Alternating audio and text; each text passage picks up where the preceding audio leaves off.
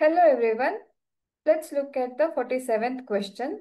A shiny brown colored element X on heating in air becomes a black colored compound Y. Then name the element X and compound Y.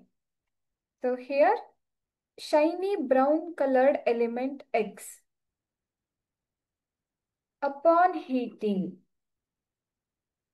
when it is subjected to heat, it will form black colored compound Y. So they are saying X is a shiny brown colored element, and shiny brown colored element is copper. When it is subjected to heat, it reacts with the oxygen present in the air and forms copper oxide, which will be black in color.